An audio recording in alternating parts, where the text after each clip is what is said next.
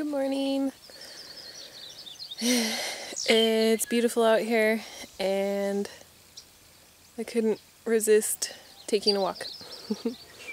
It's better than the morning coffee. Yeah.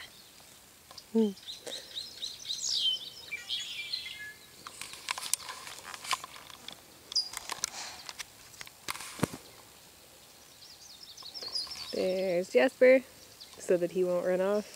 He had to be on a leash because we had to take him to the vet recently, and the vet's guess was that he got bit on the balls by a coyote, so we don't need any more of that.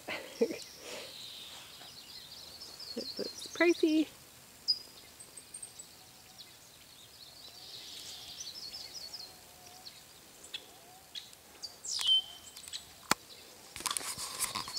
So today I think I'm going to make some cinnamon rolls and maybe even some pizza dough and pizza after that, because I am thinking about what I'm going to eat.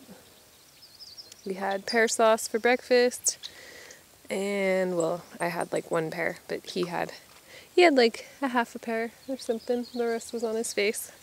Yeah, it was good. He liked it. Yeah. He's tired. He's ready for his nap.